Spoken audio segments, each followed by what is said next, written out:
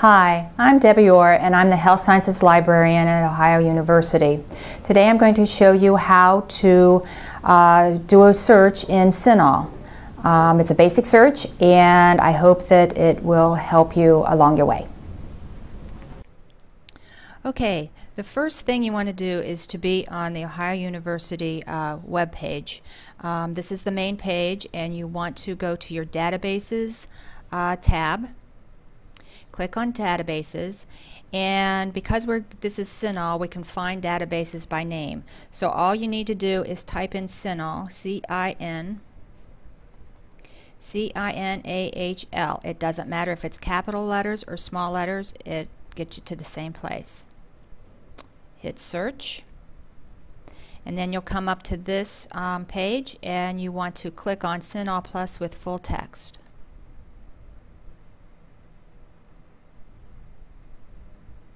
Okay, this is the search page that you want to use, and we are going to search for diabetes complications.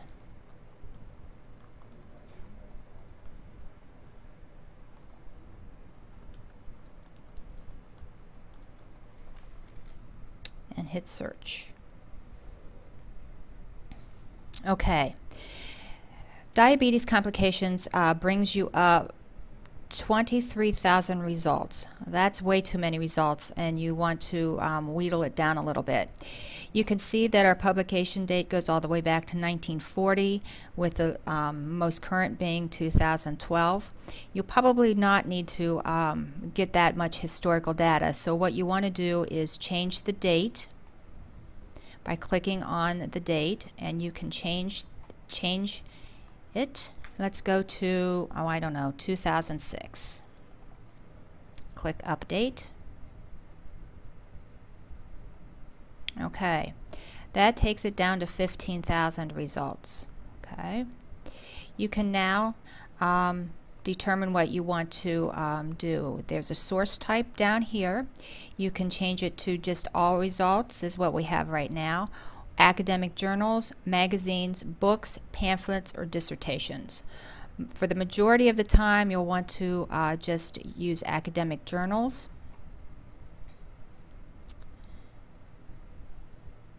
Okay.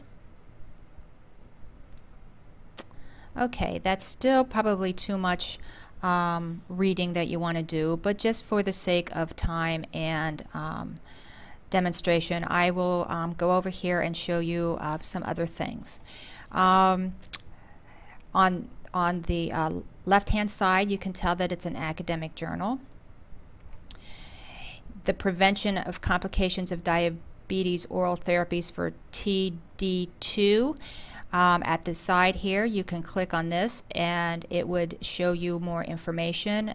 This might also be where it would have a abstract. Let's try the number 2 here, and see, there's your abstract. Then you can read your abstract. You can also click on the title to get your abstract as well. The minor subject headings you can always use to hone in on your topic to be more specific. Okay. On the left-hand side here, you can find it in PDF full text, and all you need to do is click on that, and it will bring up the PDF for you. And at this time, you can save it, you can print it, or you can just read it. That's entirely up to you. If for some reason it doesn't have a PDF full text attached to it, you will find one of these little Find It keys. You might want to click on it to see if it is available. This article is available in the EJC, that's Ohio Links Electronic Journal Center, and you can click on that and it will bring it up. It first brings up your abstract, and then you can click on the PDF full text to get the full text. And again, you can print it, you can read it, or you can save it to your desktop. If you want to find out what kind of publications are within CINAHL, you can go to the publications page, and it's an alphabetical list of all the journals that are available within CINAHL. Sometimes you need to know if it's a peer-reviewed journal or not, and you can also find that information out by going to the publication page. Okay, well, I hope that this little tutorial helped you. And if you have any other questions, please do not hesitate to give me a call or shoot me an email. Thank you.